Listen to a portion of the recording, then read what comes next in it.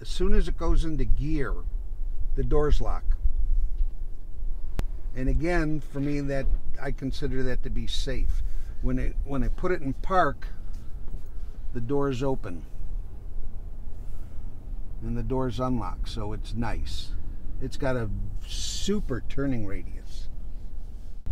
It's very comfortable, very smooth, very quiet.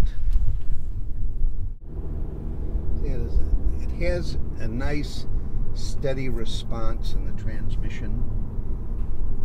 If I have to pull out fast, it has the power. This particular car has 3 modes of driving. This is in comfort right now. It's not difficult to turn. It's not a chore like you have power, like you've lost your power steering. But then you can change it again and you can go into normal mode.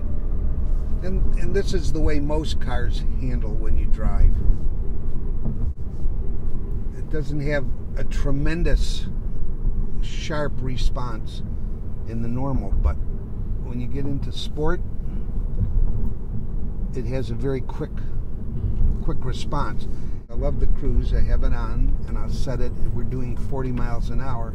To give you an idea, it's already at 45. And when you slow down, it goes down fast too. This particular car, as I say, is very comfortable to drive. It's very quiet. You don't hear a lot of road noise. And if I wanted to move into a quick turn, fortunately there wasn't a car coming, but if I decided that there was a car coming that I could safely get in front of, at least this has the power to drive and to move. It holds the road. And a lot of times if you go next to a car on the freeway or the expressways, you get next to a truck and you have that wind coming off of the truck that hits the car and it kind of makes the car shake. This one, it doesn't do it at all. It's just super, very smooth.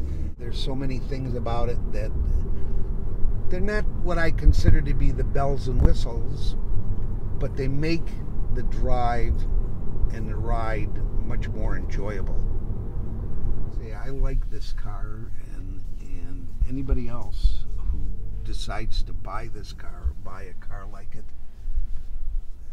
is going to be pleasantly surprised at how much they enjoy the car and how enjoyable the car is to drive, to ride in, and more importantly to own.